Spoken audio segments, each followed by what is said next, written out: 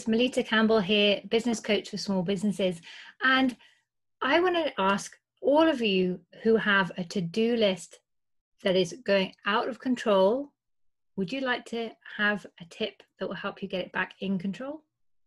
So that's what today's tip is designed to do.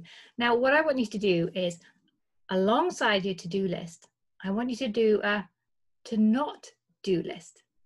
Think about all the things you do in a week that do not help your business move forward, that do not help you to feel good about yourself, to build your confidence and mindset, that do not help you achieve any of your goals in business or in life. And start listing those out and make it your mission not to do these things. So today's tip is simply to not have a to-do list, but a to not do list.